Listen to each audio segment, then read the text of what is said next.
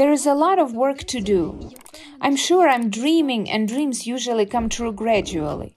I think it'll be very interesting for the foreign audience, for the American audience, to see all these documents, all these photo documents.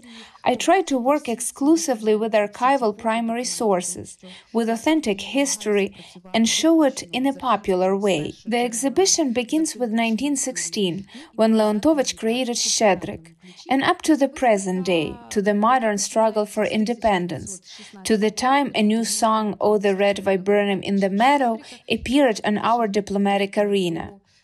It'll be a very concentrated presentation of the history, which goes in circles. But this time we'll break the circle and free Ukraine. We will free Ukraine. This is the translation of the song "O the Red Viburnum in the Meadow" into English. I will say this briefly. Everything is symbolic. There is so much symbolic meaning in this story. When the choir moved to America and remained there in exile, Alexander Koshyts, the conductor, remained in New York. And in 1944, a few months before he died, Alexander Koshyts presented a collection of songs and records called "Hear Ukraine Sing" in New York. Then the choir, like recently the legendary band Pink Floyd, 20 years after the tour, gathered in New York again to record new songs. One of the records was the song "O the Red Viburnum in the Meadow." It was in 1944.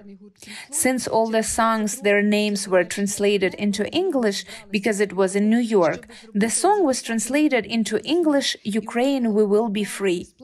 This is about symbolism. "O the Red Viburnum in the Meadow" carries this liberating context for us again like it did 100 years ago. Therefore, the song is an instrument of liberation, an instrument of our entry into the world community. There are a lot of meanings, and we will reveal them one after another at our concerts, events, exhibitions.